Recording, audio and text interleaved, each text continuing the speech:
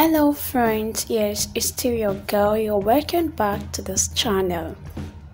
Members of the Ijaw Youth Council are currently staging a protest in front of Dowen College, Lagos, demanding justice for late Sylvester Oromoni, who died November 30, 2021. The death has inflicted deep pain and caused feelings of great sadness, not just on the family based in Warri, Delta State, but the anguish also extended to a family of mourners, friends, well-wishers, parents, students, celebrities, politicians, teachers, social media commentators, bloggers, and government officials around the world who also shares in the grief. Sylvester Oromoni is from the Ijaw-speaking tribe in Delta State. The protest comes after the Lagos State government exonerated 5 students and staff of the school arrested over the death of late Sylvester.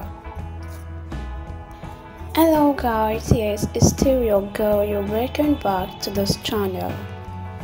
Members of the Ijaw Youth Council are currently staging a protest in front of Dowen College, Lagos, demanding justice for late Sylvester Oromoni, who died on November 30 after he was allegedly attacked by some of his seniors in Dowen College, Lekki.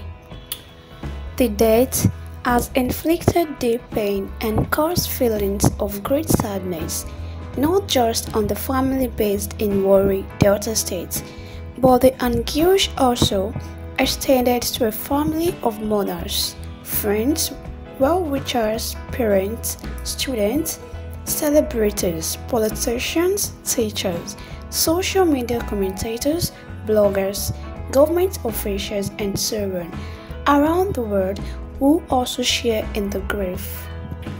Sylvester is from the Ijaw-speaking tribe in Delta State. The protest comes after the Lagos State government incarcerated 5 students and staff of the school arrested over the death of late Sylvester Oromoni. The state cleared them as well as the school following the legal advice of the Director of Public Prosecution DPP, Mrs. Adetutu Oshinose, and according to the legal advice addressed to the Deputy Commissioner of Police, State Criminal Investigation Department (SCID), and the trial magistrate, Magistrate Olatubosun Adeola, the interim and final autopsy report issued by the Lagos State University Teaching Hospital and toxicology reports of post-mortem samples and that of the Central Hospital, Warri, were in agreement as of the cause of death, namely septicemia, lobar pneumonia with acute yeast, and acute bacterial pneumonia due to severe sepsis. And the legal advice added that the results of the toxicology is also not indicative of any toxic or poisonous substance in the body of the disease, as claimed by the family. So, the DPP's legal advice therefore concluded that, based on those findings, there is no prima facie case of murder, involuntary manslaughter, and or malicious administering of poison with intent to harm against the 5 students, Favour Benjamin, Michael Kashamu, Edward Ansel Temile, and Kenneth Heyang. The state therefore directed that all the suspects should be released if they are still in custody, and the school is however still closed. Well guys, there you have it.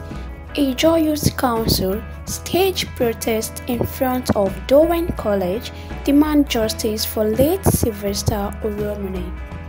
Thank you all for listening to that, and please don't forget to like, subscribe, and drop your comments in the comment section below.